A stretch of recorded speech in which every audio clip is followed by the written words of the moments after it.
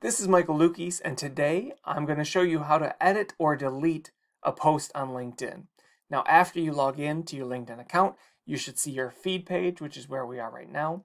You want to click on Me in the top navigation bar. The text that says Me, you won't have a picture of me, hopefully not when you log in. Scroll down to Posts and Activity.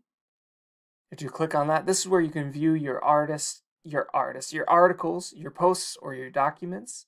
Click on Posts, then scroll down to the post that you would like to edit or delete. We'll look at editing first. Click on the three dots here.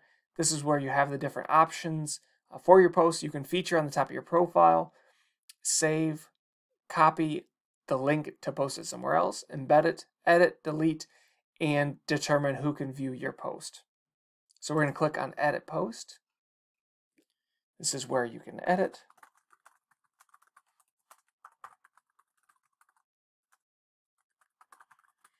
You can add text, you can add hashtags, and then save it. And it will just update that post. It won't send notifications out to your network again like how it does when you publish a new post, but it will update that post so anybody that has commented on it and will go back to it, they'll see your changes you've made.